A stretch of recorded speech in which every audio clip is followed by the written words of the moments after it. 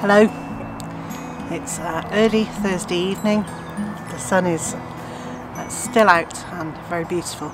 I'm sorry about all the traffic noise. It is it's evening rush hour, so it's rush hour down the country lanes. Well, actually that's not a country lane, but it is just a country road. But anyway, it is quite noisy this evening, so I'm sorry about that. It's been a fabulously productive day here today. I'm sitting in between where the food forest is at the moment and the chicken fields, and bit by bit this food forest is going to work its way across the whole property, but I'm actually only doing a bit at a time as I can. So this is a grassed area which Mr. J has given its first mow today. So blades set quite high, just a rough cut to stop the grass growing up to knee height. And then he'll come back and redo it as and when. I am not a huge fan of lawn. I'm not a huge fan of just great big grassed areas that are unproductive. So bit by bit we will turn this into food forest, but maybe not this year. When Mr. J mowed the grass, obviously there were a whole load of grass clippings, so I've taken them over to the annual vegetable garden. I've done some weeding in one of the raspberry beds, taken out the weeds that are in flower so they don't go to seed, and then I've mulched with the grass clippings. Now, wisdom of using fresh grass clippings, I don't know whether it's a smart move or not, but I've done it. It's been a dry day since I put them on there, so the grass is now drying out, so hopefully it will just form just like a barrier layer and just make it less hospitable for the weeds to come up through, and eventually I guess it will also feed the soil and improve the soil structure a little bit. Over in that direction is where I have started planting potatoes. Well, today I've got another row in. The Pentland Javelin have gone in today, and they've just gone in with some shop bought compost on top of them, and then the chicken bedding that's been sitting around. In fact, this has probably now been sitting around for the best part of a year. It's much older than the first lot I used, so that's gone over the top. But while I was there, I noticed that potatoes I planted for my trial are growing, as are the other ones I put in that day. So that's great news. There we have got potatoes growing in all four of the different coverings.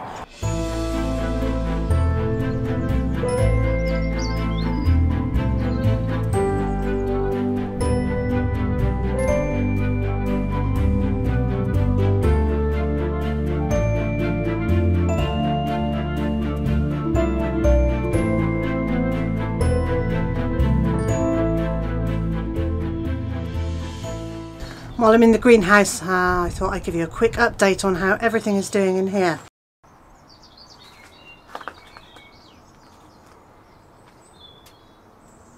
Well, here's the answer to that. So broad beans are now 3, 4, 5 inches high.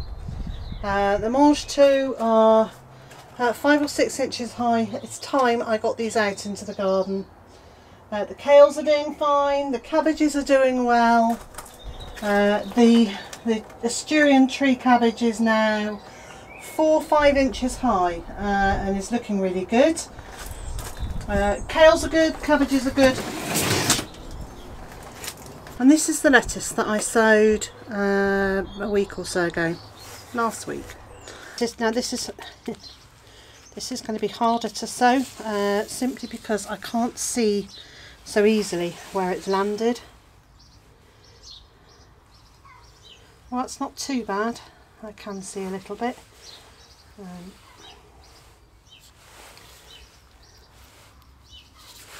What I can see is quite a lot of it is grouped together too much.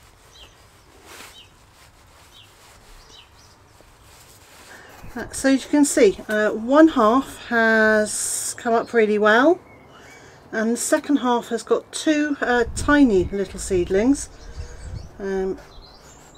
It is still moist. The top's got very dry, but the rest of it is still it's moist underneath. So I'm not really sure why this one half has grown better than the other. However, this is more than enough lettuces for one planting.